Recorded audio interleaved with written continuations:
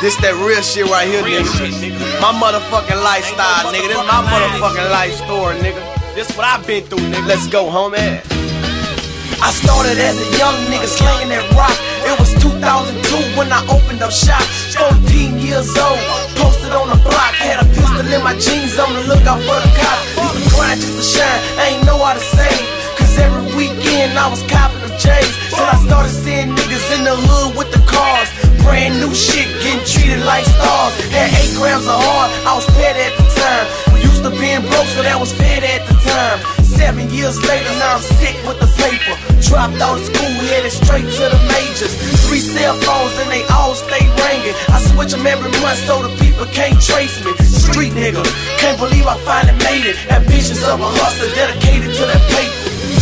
You know I gotta keep it real on every motherfucking track, nigga. That's me. You know that's my motherfucking life, nigga. I live this shit. You know, any nigga in the street, nigga, know I really do this shit, nigga. The life and times of Vicks, nigga. I do this shit, nigga. Y'all need to write a motherfucking book and make a movie about my life, nigga. This a letter to my loved ones praying for me, cause they knowing that God got a plan for me. To my niggas in the can, I feel your pain. It's rough on the street, so I feel the same. At the trap zone, though, at the table counting paper.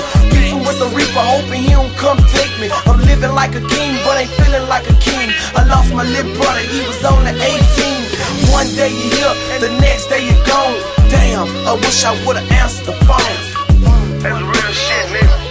You know, nigga called me like an hour before he got killed. And that's what fucking me up like. What if I would've answered? Nigga probably still be here today. But that's how it is. God closed another door and opened another. Dear big sister, I miss you with a passion. Been to a lot of funerals, but yours was the saddest. Seeing you in the casket, fucked me up badly. Mama passed out, she don't remember what happened. 2 years since your death, your little brother been trapping. Wish you could see all this paper your little brother been stacking. And you knew I had it in me, your little brother is a hustler. I'm taking care of your kids, they don't want for nothing.